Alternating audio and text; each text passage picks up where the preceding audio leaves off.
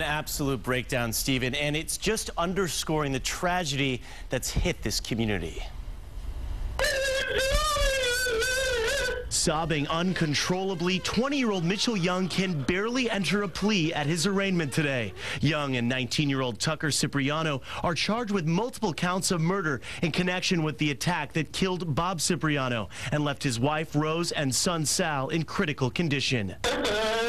Guards force Young to answer the judge. I'm not guilty. I didn't do any of that. Tucker Cipriano showed no emotion as he answered charges that he killed his own father and left his mother and brother to die. How did you wish to plead to the charges? Not guilty. Tucker, no stranger to the courtroom with a lengthy record of drug charges, admits he missed a meeting with his probation officer. I didn't show up to my last probation meeting, but I was talking to my probation officer about that and everything.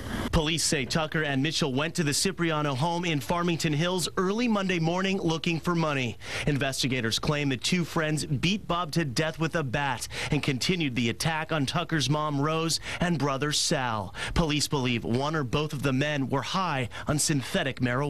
I've seen people have bad experiences with it, but I've never seen it taking anything like that. Everybody's making the kid out to be a crackhead. I never saw him like that. I was with him a couple weeks before. He was never like that to me. A family friend says Tucker never came to terms with being adopted. I mean, he really needed counseling. He really did. He needs help. Tucker's a good man. Not even a man. He's a good kid. A lot of kids came to me the same day and said he was on that spice. That spice, and the government needs to get it off the streets.